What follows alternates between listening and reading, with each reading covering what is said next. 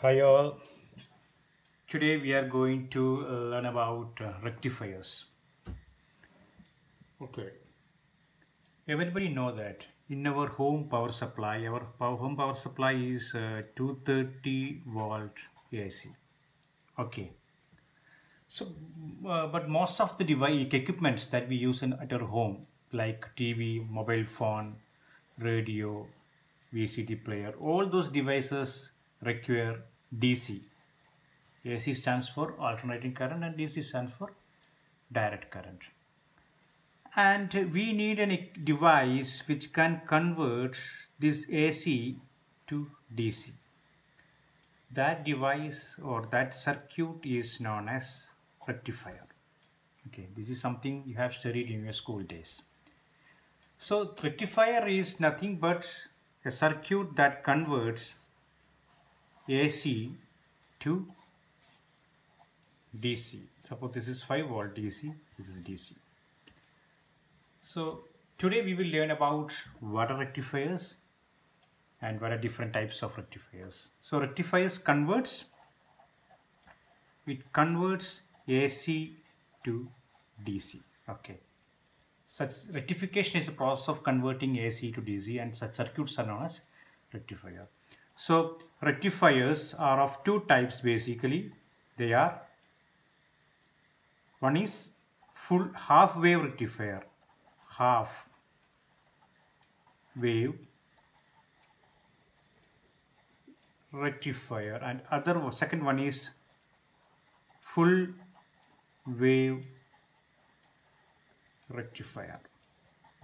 And this full wave is again classified into two types. They are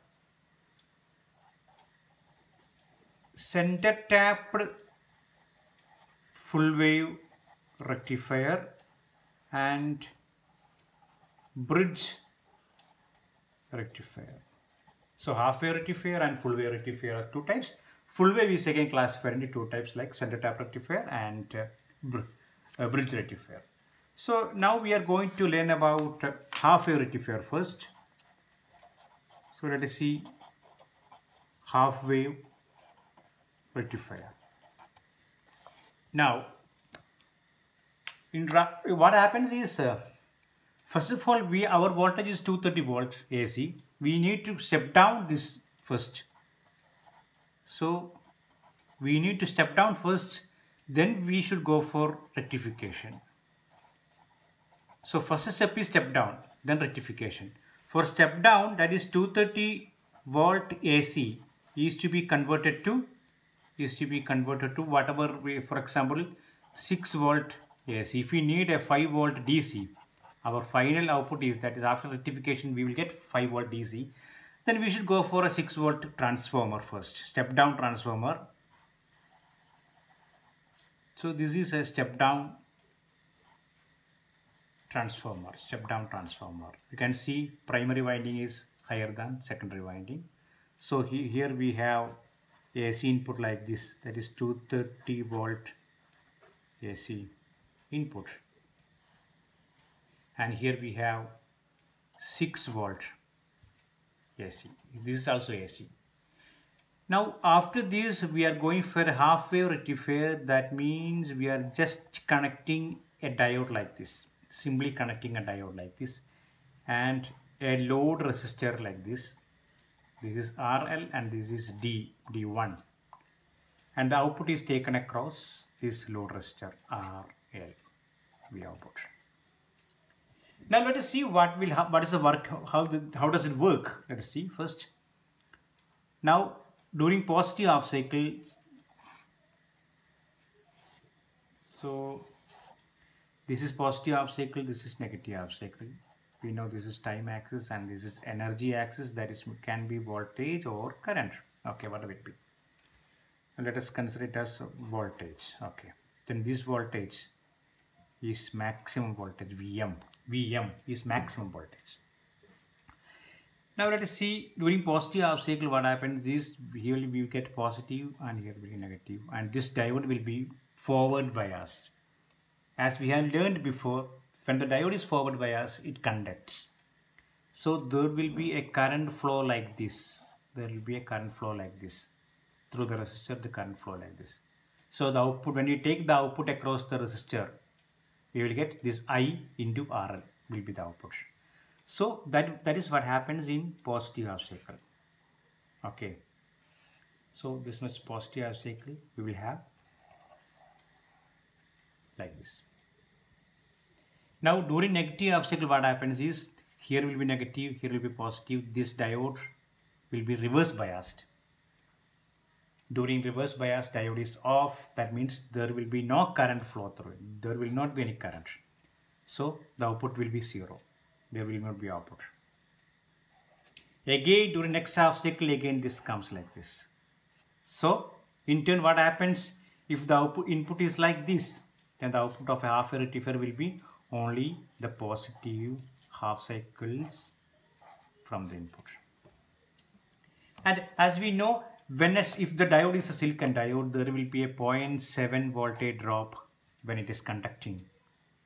And if I have Vm here, I will get Vm minus 0.7. If I have 6 volt here, suppose this is a 6 volt transformer, then here I have 6 volt, then here I will have 5.3 volt, which is approximately 5 volt. So 6 volt transformers are normally used for getting 5 volt DC. Okay. So normally this 0.7 voltage is not considered while drawing the graph generally. But if we go too deep into it, we will consider this voltage also. Okay. So this is the working of a half a rectifier. So here we have Vm. Here also we have Vm. Actually it is Vm minus cut-in voltage of the diode, that is V gamma. Okay. Now let us see a full wave bridge rectifier. Or we say full wave, okay, full wave, before bridge rectifier we will study full wave center tap, okay, center tap rectifier, okay. Now let us see what happens is here the main part is the transformer is changing. Here we are using center tap transformer. This is like this. Center tap transformer will have a tap from the center of it. We are typing it out. So here I have 230 volt AC input. Okay, this is input. And here I will have, during positive half cycle, I will have positive, negative. Then it will be positive, negative here. And now I am going to connect a diode like this and another diode like this. See, both are in same direction. And the load resistor is connected like this, RL. And the output voltage is always taken across the load resistor. Okay, this is output voltage is taken across the load resistor. Now let us see what happens during positive half cycle and during negative half cycle. Suppose this is input. We have V max here. 0, negative V max. I am not considering it. Okay. During positive half cycle, this will be positive, this will be negative. And this will be negative, this will be positive. This diode is D1 and this diode is D2. Now tell me which diode will be forward biased. We can see that D1 will be forward biased and D2 will be reverse biased. Okay. Then the current will flow like this. Okay, the current will flow like this, and the D2 is reverse biased. That means this is off. There will not be any current through D2 in any direction. Okay, so if I consider this resistor, load resistor, then the current is passing from right to left in this diagram. Okay, so this is direction, and if I take in the output from RL across RL, I will get a positive half cycle like this. And now let's see during negative half cycle, what happens is the center tap transformer will work like this. This will become negative, this will be positive, and this will become negative, and this will be positive. So what happens? This is negative, and the anode of the diode is become reverse bias, and this diode is forward biased. So before learning the rectifiers, we should know about the reverse bias and forward bias of a diode. Okay. So this diode will conduct and this will not conduct. Now the important thing is like that which direction the current flows. The current will be flowing like this. Like this. Okay. Now see, in both cases, whether it's positive half cycle or negative half cycle. When I say positive half cycle, this is positive half cycle and this is negative half cycle. Everything is related to the time scale. Okay. So during positive half cycle, the current will be flowing like this. During negative half cycle, the current will be flowing like this. Both direction are on the same direction from left to right. So we can see that during negative half cycle also, this is the same direction. Next positive half cycle like this. So what is the difference between full wave and half wave? See, in full half wave rectifier, only the positive half cycle is there, negative half cycle is absent. But in full wave rectifier, this also comes here. Okay, and this is due to diode D1 and this is due to diode D2. Again, this is due to D1 and again D2, like this it goes. Okay. So this is nothing but full wave center trap rectifier. Now one drawback is that this type of transformer is costly. That is center tap transformer is costly. So engineers were thinking about how to use normal transformer like this type of transformer to construct a full wave rectifier. There's a new rectifier comes, that is bridge rectifier, which is very commonly used in many circuits. So here we are using a normal transformer, just like the same transformer that we used in half wave rectifier. Here I have 230 volt AC. Suppose this is 6 volt. I have positive and negative half cycle based upon the time scale. Okay. Now the circuit is like this. You must listen carefully how I am drawing this. I am drawing a bridge. See, a diode in this direction and another diode in this direction. From this point, I will have only one anode, another is cathode. Okay, and another diode here and another diode here, like this. Now this is connector here. See, this is D1. You can see D2, you draw D3 or D4. You can see D1 and D3 are in same direction. D2 and D4 are same direction. Now the load resistor, regarding the load resistor will be like this, RL. Okay. Now let us see the working. As usual, this is input. So we have VM here. So this is positive, this is negative. What happens? Suppose this is positive, then this diode is reverse bias and D1 is forward bias, D4 is reverse bias. So this will be on. So current will start conducting like this. Then after reaching here, what happens? This is negative, this is negative, this is negative, means anode to negative is reverse biased. So this diode is off. There will not be any diode current. So current will go like this, and here it's negative, this is reverse biased. Negative, positive. Then the current will go like this. So the direction of the current will be like this. From here it starts like this, like this. Okay. Now during negative half cycle, so if I take the output here, what happens? During positive half cycle, this is like this, and this half cycle is due to D1 and D3. So D1 and D3. Okay. Now what happens? During negative half cycle, this will be negative and this will be positive. So see what happens? Positive. So the current will be flowing like this. Okay, current will be flowing like this. D2 is forward biased, then D4 is forward biased. If you have any doubt, you please look, study yourself. again and again look through it. Okay, so very interestingly we can see that in both half cycle the current across RL is in the same direction as we have discussed in the other full wave rectifier. From left to right to left the current flows. So here also this comes like this, again like this. So for positive half cycle D1 by D1 and D3, the current pass through D1, D3. Here it is, current is through D2 and D4, again D1 and D3. So regarding the waveform, both full wave center trap rectifier and full wave bridge rectifier are same.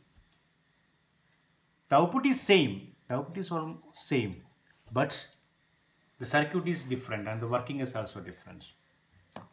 And now we are going to study very important part, that is ripple factor of a rectifier. You can see ripple factor of a rectifier.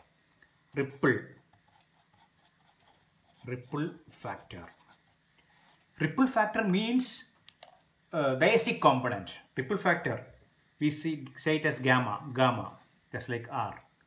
Ripple factor is nothing but AC component divided by DC component. AC component divided by DC component. Suppose just with the our main idea is to convert AC to DC. So theoretically, or in ideal condition, this signal should be converted to this signal 5 volt. Suppose I am going for 5 volt DC. This is my ideal case. But practically I am getting like this. Okay, full wave rectifier I am getting like this. So how much DC component does it have? Here the DC component is 0, because how much positive I have, that much negative is also there. So if I am going for the average, it gets 0. Okay. So suppose I am drawing for a signal like this. This has ripples. This is not perfect straight line. I have another signal like this, which is more DC. That means which has less ripples. Ripples are olangal. Malayalamil olam nu parayum. Nammal vellatte kallittu kayinjal ingane verarile. Idu ingane ripples aanu idine. Etra matha fluctuations undu. So this has less ripple. So more DC. So ripples, if ripples are less, DC is more. DC component will be more. So perfect DC ripple is 0. Perfect DC ripple is 0. So when the AC component is 0, then ripple factor will be 0. So our main aim, idea in rectification is to make ripple factor as much low as possible.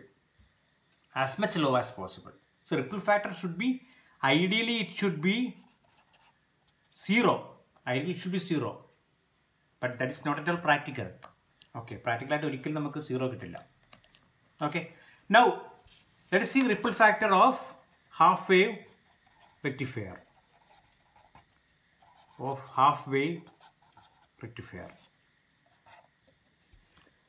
I am giving a ready-made formula for this one.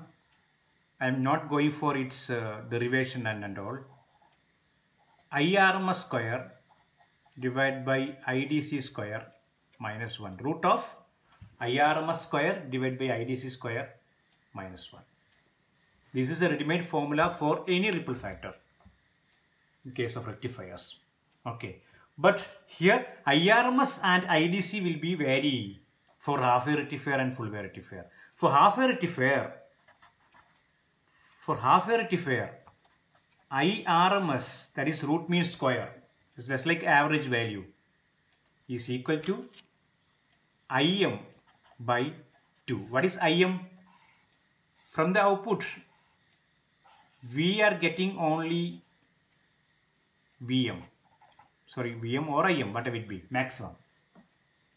Okay, maximum current or maximum voltage. We can either make it as V instead of I. Okay, both are correct. So IRMS equal to IM by 2 in case of half wave rectifier. And IDC, what is IDC? IDC is equal to IM by 2 in case of half wave rectifier.